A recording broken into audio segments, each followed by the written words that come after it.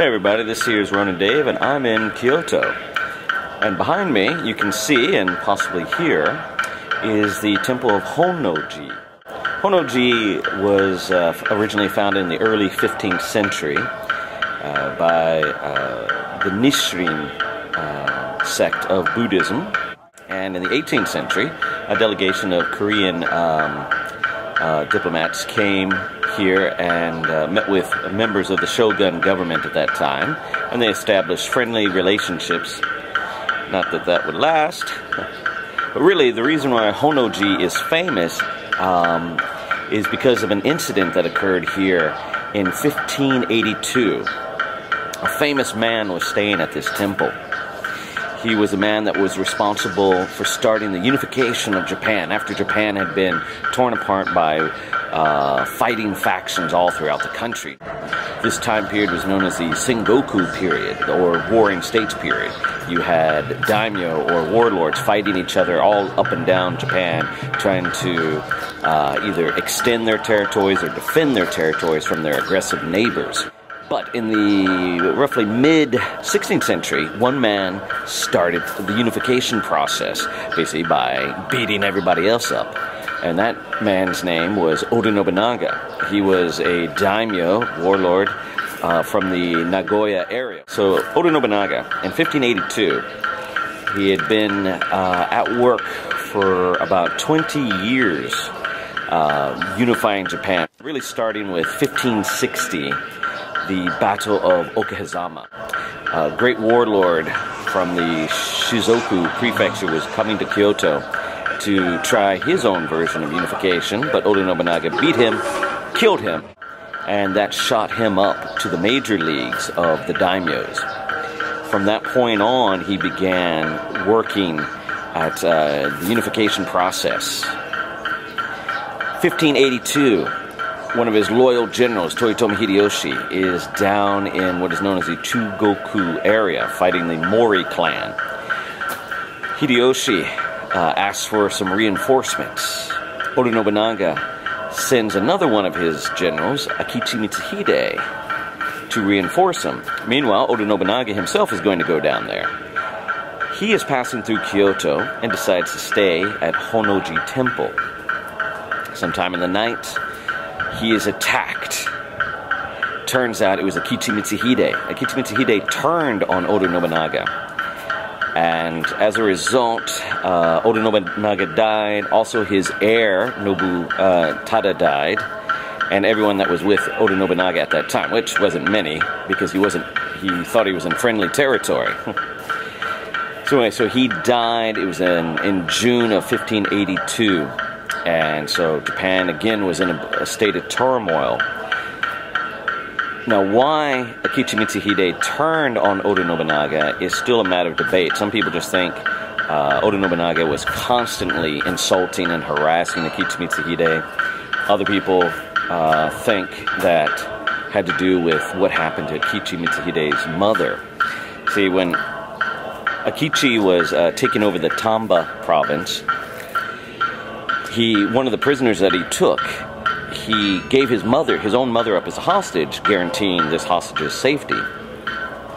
Nobunaga, being the typical jackass that he was, killed that hostage, and so in retaliation, those people killed Akechi's mother. So you can understand that would make anybody pretty upset.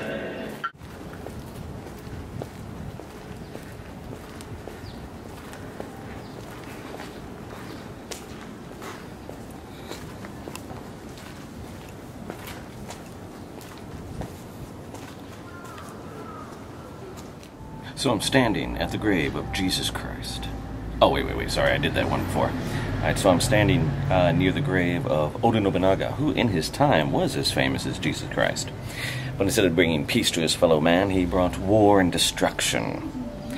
Okay, well that's maybe not so fair. In his process of unification, he did help to bring about peace from the incessant civil wars that were raging across Japan for the last century or so.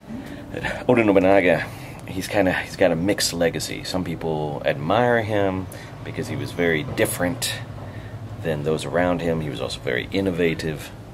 But others despise him because he was very cruel, he was very vindictive, and he had a tendency of kicking his enemies when they were down, which pretty much led to his downfall.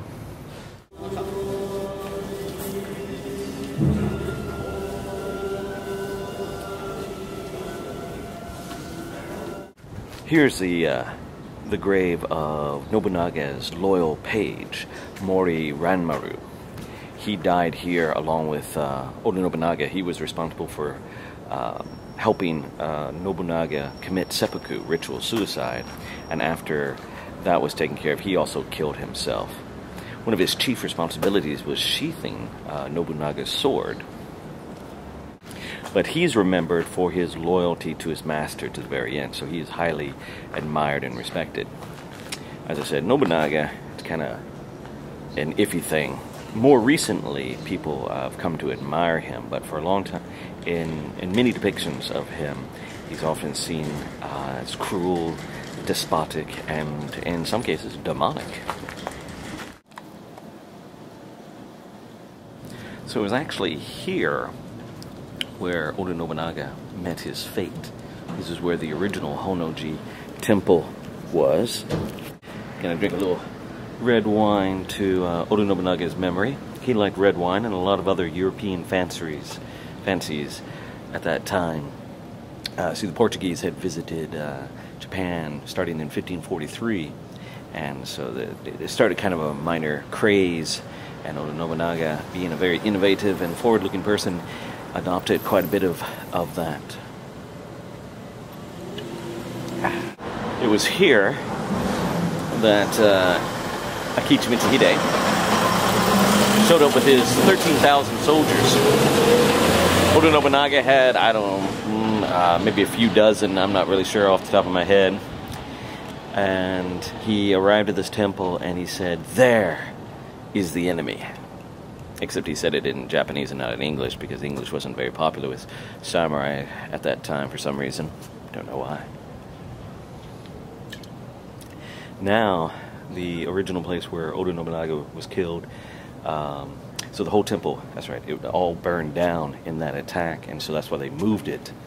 Now there's an apartment complex where the temple, the old temple of Honno-ji once stood. And as I said, it was burned down to the ground in that attack by Akechi Mitsuhide.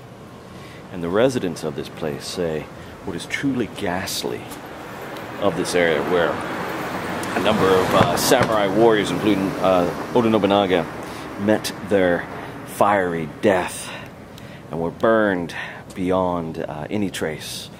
What is truly ghastly is the price of rent. Oh! Thank you, I'll be here till Thursday.